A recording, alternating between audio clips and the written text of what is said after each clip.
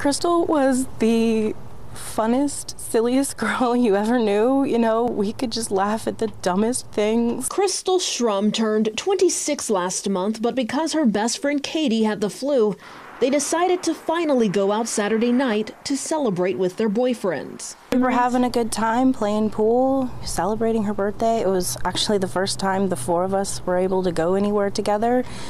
And it ended up being the last time we were able to go anywhere together. But after a night of drinking and playing pool, something went wrong.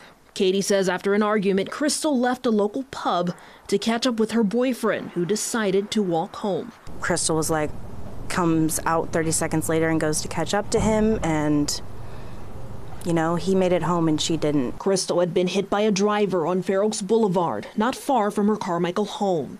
Her best friend rode past the scene an hour later.